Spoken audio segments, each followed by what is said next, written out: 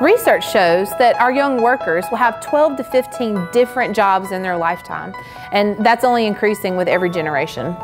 That's why we're here in Marlboro County are preparing our students for the future, making sure they are ready for the 21st century, including for jobs and careers that don't even exist today. And one way we're ensuring our students are prepared for those jobs that haven't been created is we're launching a new initiative, STEAM.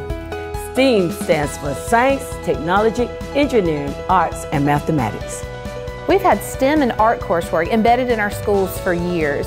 Now we're looking to be more intentional in how these courses can fit together. We're looking to take STEM and the arts to create STEAM. We know that integrating the arts and STEM really makes sense. When you think about the left brain, right brain, the left brain is the analytical math side and the right brain is that creative artistic side.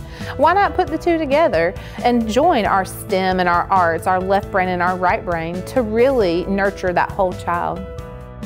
We are really excited how this new initiative will benefit our students to prepare them to become even more college and career ready. We're also excited because it will offer our teachers a chance to be even more innovative, creative, and have that lifelong impact on our students' futures.